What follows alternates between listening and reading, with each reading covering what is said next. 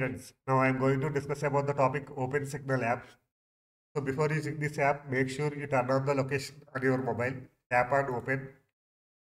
So here it will give you the speed test, it will check the internet speed, tap on this speed test. So here you can find the download speed, upload speed and latency. Latency means time taken by the data packet to travel from the source to destination. So here you can find the overall test result. Download speed is 101 mbps. The upload speed is 88.2 mbps and latency is 9. And tap on go back. If you want to check the previous internet speed history and tap on this history, here you can find the previous internet speed history. Go back and tap on this option. Here you can find the network availability status. So the today network availability status is 100%. The same way you can find the yesterday and past week and this month all the time network availability status. And tap on this map. It will in the map it will display the network operators in your area.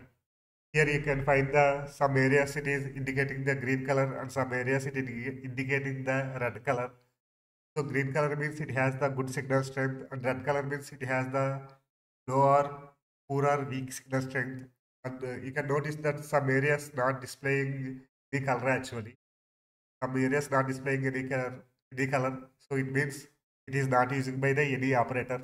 And here you can check the each individual network operator. Click on the all operators.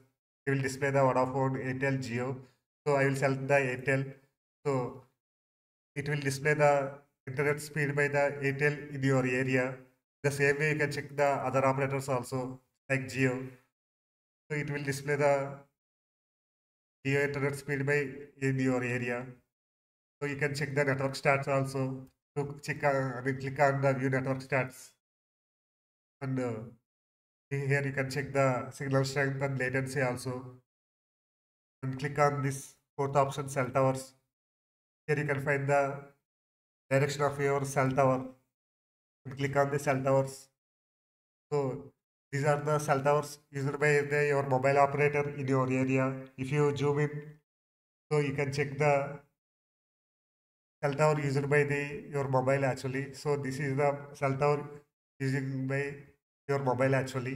So if you want to check clearly, so tap on this one and here you can check the connected tower details actually. So this is the Celltower ID and this is the LAC. The LAC means local area code. That's it guys. Thank you.